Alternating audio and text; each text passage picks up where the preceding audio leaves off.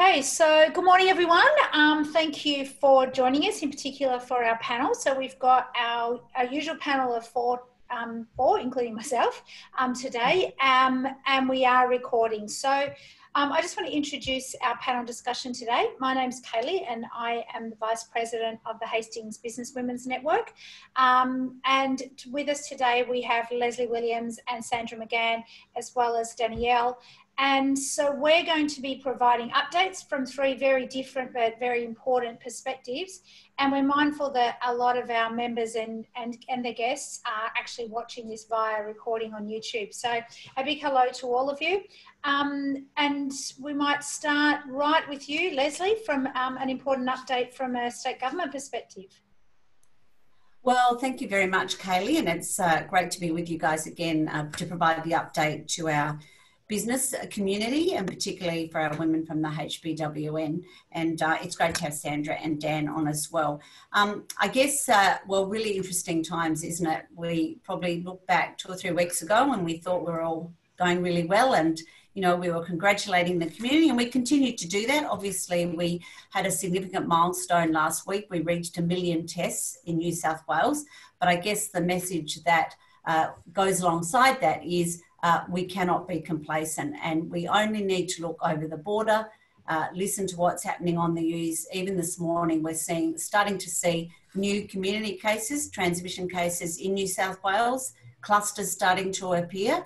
And whilst we're not at the point where Victoria is yet, we cannot afford to be complacent about this. And I think all of us have seen out in the community where the social distancing kind of has gone a little bit out the window. You know, the other day I saw a couple of people greet each other with a hug, and you know, I think we just need to be really conscious that we are not out of the woods yet.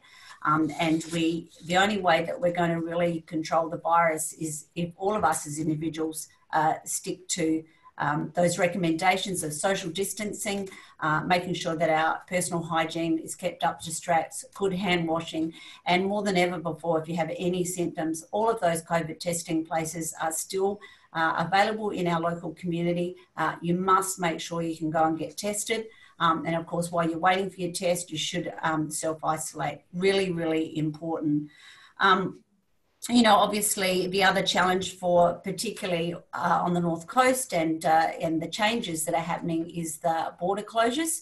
You know, obviously the border closure to the south, but the border opening to the north really makes things a little bit complex, particularly because we're in the middle of our school holiday period. But I think that just really makes me want to stress even more the reason why we just can't afford to be complacent when it comes to those social distance requirements and so on. In fact, you know, we've had a number of people ring our office talking about their concern that they're seeing, you know, in Port Macquarie particularly, lots of Victorian number plates and so on.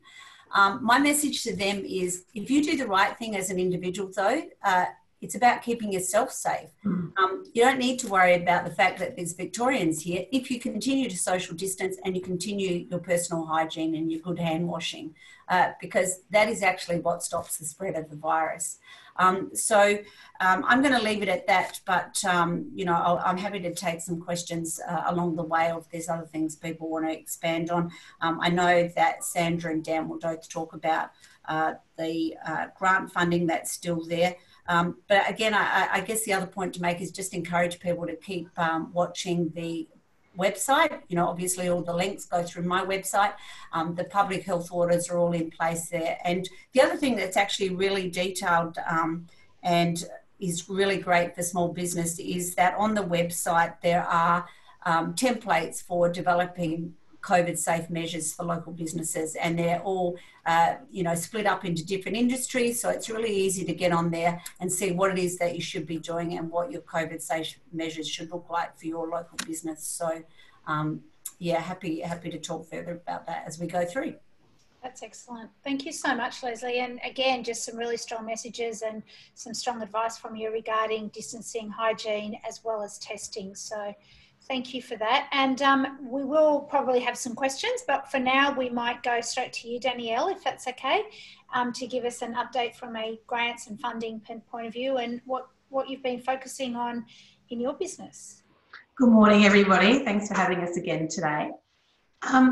We've been looking at all sorts of grant funding for small business and individuals, as we do normally anyway, but COVID's put a definite spin on that. The funding that we're looking at the moment is still continuing on with the bushfire funding. Now, that funding closes on the 9th of August, and we still want to make sure that people aren't self-excluding. Like, we've got a lot of people that still are eligible to apply and can apply, so they should be looking at that. There's also the $3,000 small business funding that's come out from Service New South Wales as well.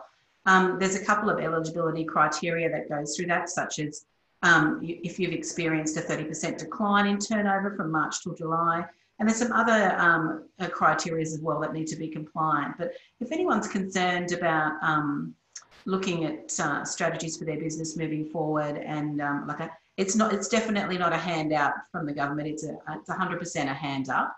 And that money people need to consider will be going into rural areas, particularly the bushfire funding. So if you're compliant in a regional area to comply, like Port Macquarie, for example, is, people need to be looking into that seriously before the deadline of the 9th of August. And that's pretty much it from us at the moment. We're working pretty hard with a lot of businesses and reviewing their grant strategies moving forward. There's a lot of funding actually that will be, we are preempting, will be coming out from both state and federal government. And having that preparedness and grant strategy now is vital. It's absolutely crucial actually if you're looking at that as part of your business strategy. Okay, great. Thank you. Again, some good clear messages regarding deadlines. So I'm sure we're going to hear the word deadline referred to by you, Sandra. So we might go to you for your update and introduction, if you like. Okay. Thanks, Kayley, and good morning, everyone. Thanks for having us again. My name's Sandra Magann. I run an accounting firm called Seachange Accounting. We've been helping businesses over the last few months with the stimulus measures aimed at them, particularly JobKeeper and the cash flow boost. So July's been another busy month for us on both fronts. With JobKeeper, we've been working with businesses getting their June claim in for JobKeeper, so doing the monthly report. And what we're finding is with the businesses, there's still a lot of confusion out there about the eligibility.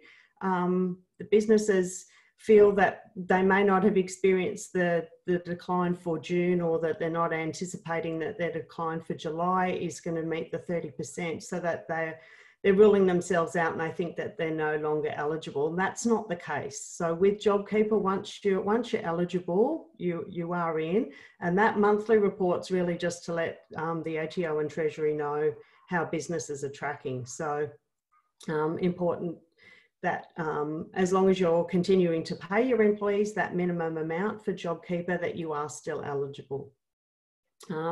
We have received some calls from the ATO and believe that they're calling businesses and tax agents just to make sure that businesses are doing the right thing in terms of the one-in, all-in rule, that they're offering JobKeeper to all their eligible employees, and that they're continuing to pay them the minimum $1,500 a fortnight.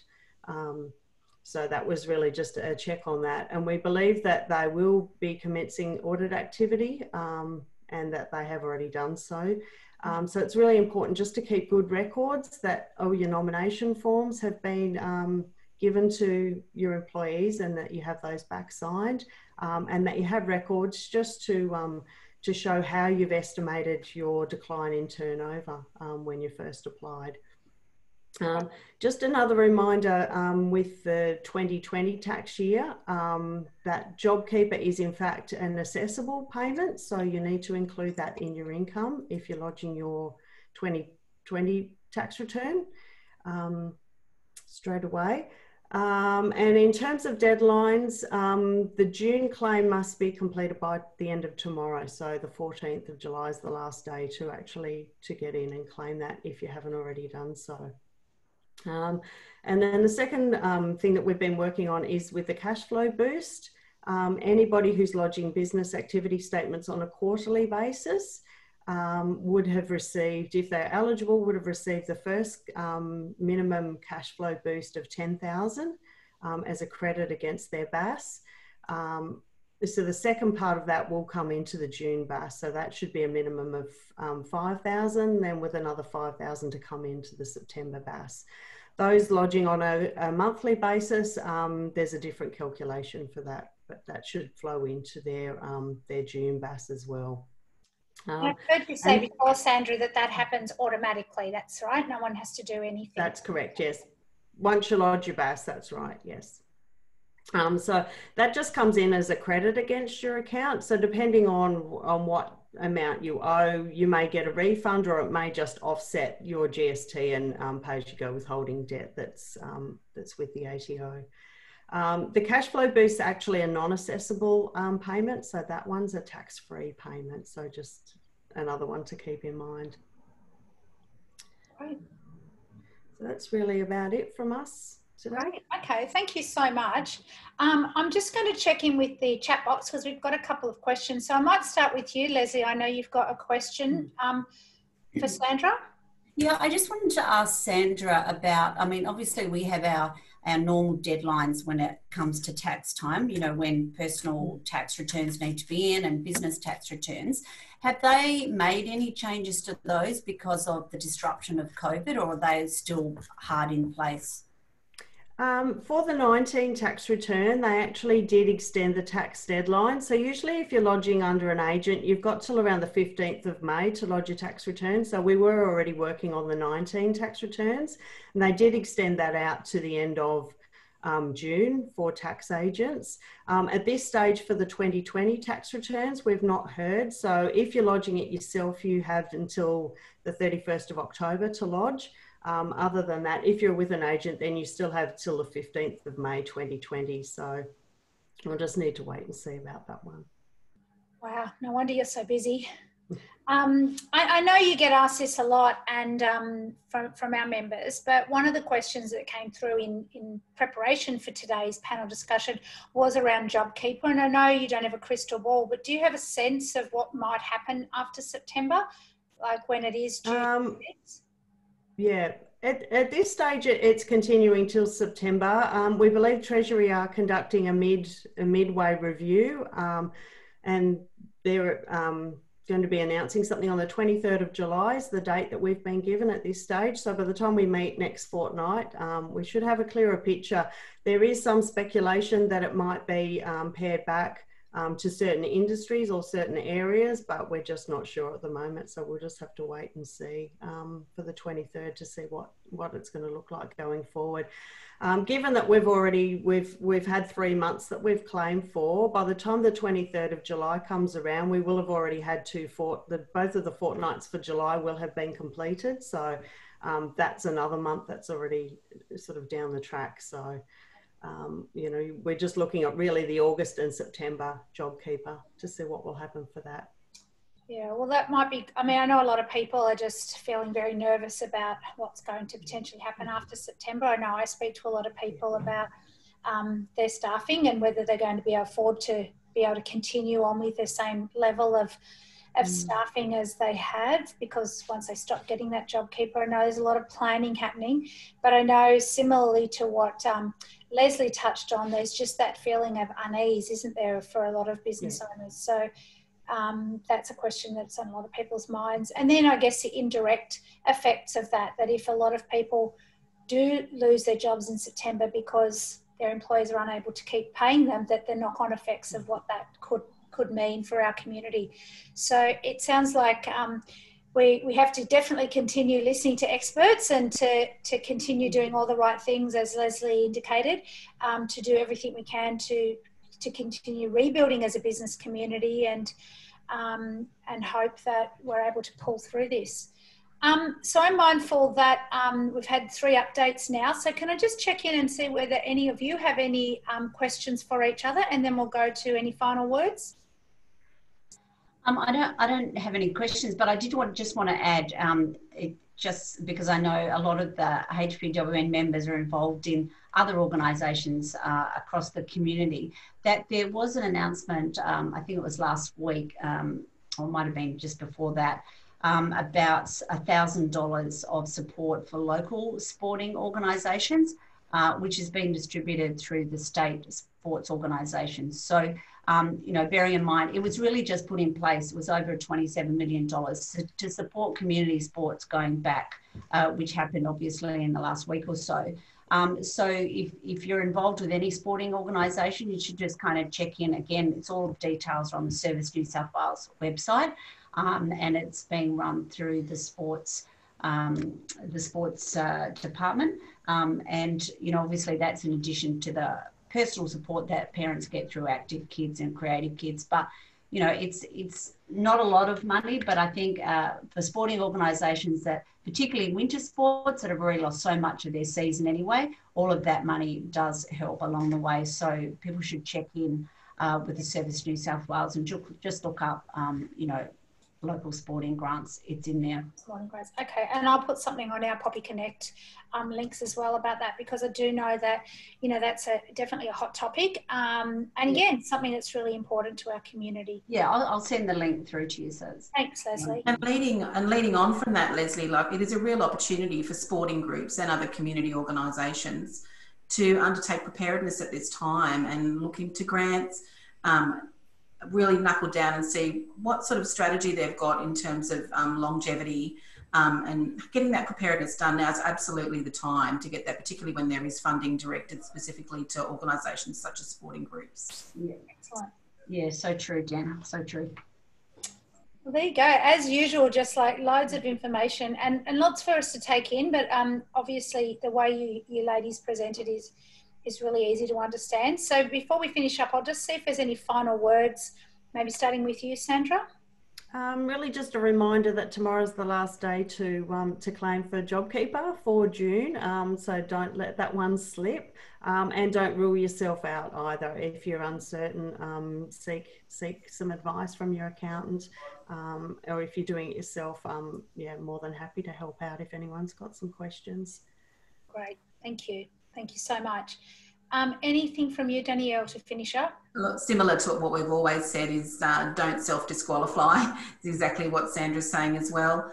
If you're uncertain, please call your accountant, call anyone that you can. Particularly in this area, there's a lot of people that are uncertain whether they're eligible.